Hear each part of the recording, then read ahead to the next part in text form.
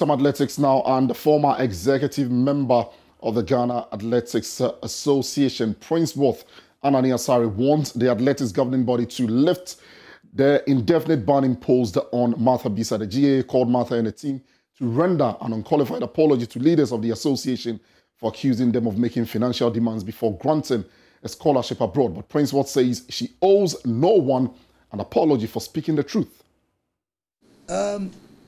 Let's digress a little or divert a little to doping.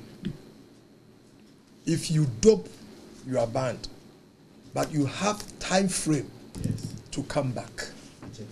Right?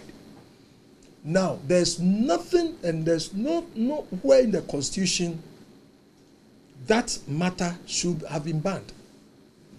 The whole issue started when His Excellency, the former president, President Mahama, handed the brown envelope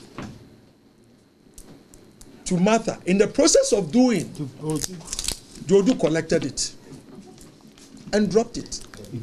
And then after the whole thing, the video is there. It's there. And the whole thing, the mother asked Martha, where is the money? Because the mother and the father were present. Where is the money? He said he hasn't got it. Then he asked the coach, Isaac Lamptey, where is the money? Coach Lamptey says, I don't have it. So the mother herself went inside there and confronted, I think, the Secretary General, Apokavi, and collected that money and came out. And that was it. That was it. Others, I don't want to accuse, but we don't want to know. But the truth of the matter is that there's nothing that Martha has done. They say Martha should apologize. Martha should do this. Martha refuse scholarship. Martha refuse this. They are all not true. I'm telling you, they are not true. If they are true, let them come out with their facts. That's what we are saying. They should leave Martha alone. By now, Martha should have been in the Olympics. And maybe, God willing, we would have gotten another gold. And there's a smart thing that they did not observe. That it will have brought reputation to GA for coaching this girl, bringing her through for her to even gain a laurel. But they didn't do that. But instead, envy, greediness, and all these things are happening. It's so sad. I've been a teacher for so many years.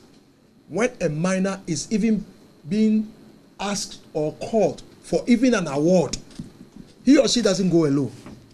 Either you go with the parent, the guardian, your teacher, or any responsible person. So it was not wrong for them to have accompanied her at that time to Francis. So why do you, as a professor, ask her, why did you come alone? A minor.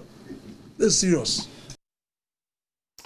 Oh, really murky waters, that situation involving Martha Bissah and the Ghana Athletics Association. Hopefully, a middle ground will be found. But that's it for your morning dose of sports. Of course, you can read more all through the day at myjoyonline.com/sports. My name is Hans Mensand. Have a lovely day.